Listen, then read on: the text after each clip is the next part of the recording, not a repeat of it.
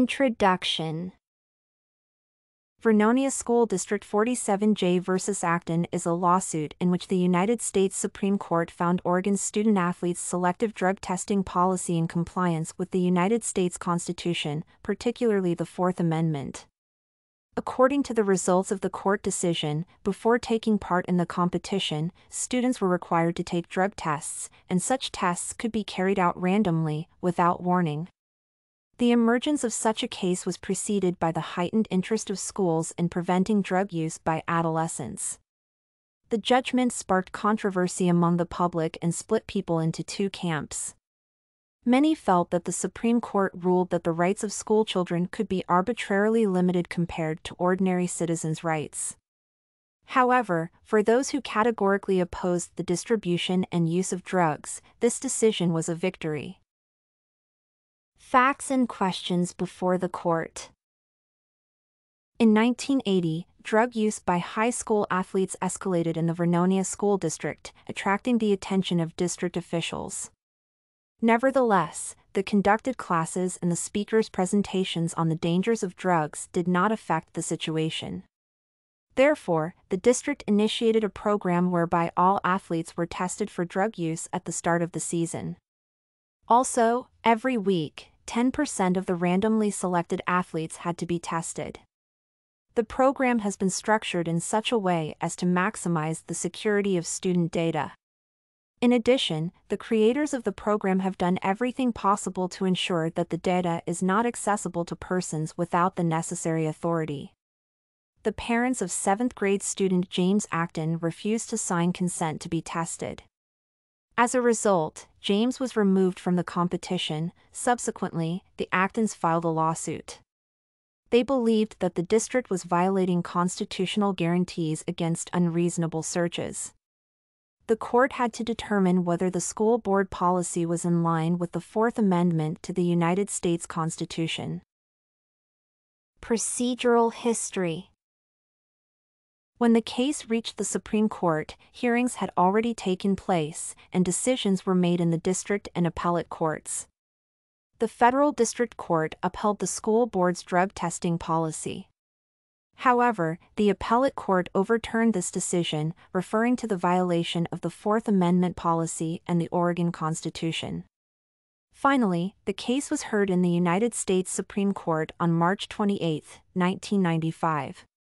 The United States Supreme Court granted certiorari. It requested a case from a lower court for review. Holding of the court.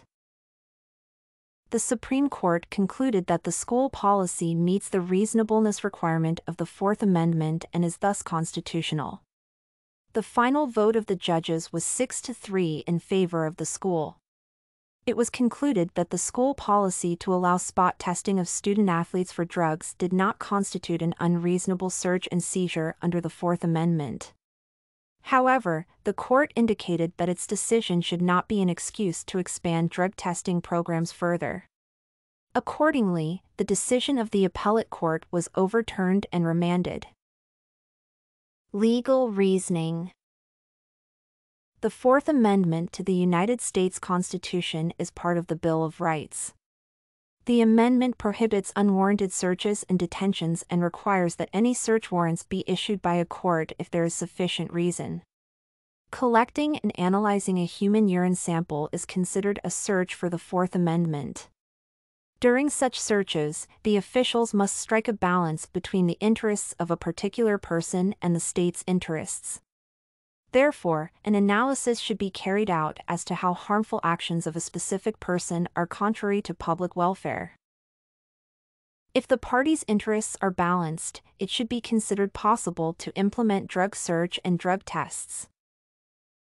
In general, the confidentiality of schoolchildren is reduced compared to adults, as they are subject to regular supervision by the school management.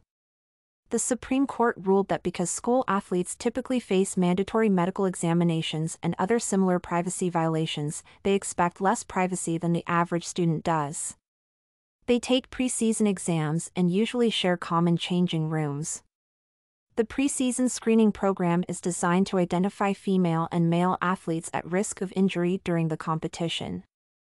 Moreover, collecting a urine sample should not be considered intrusive, as observers of the same sex only observe to avoid sample tampering.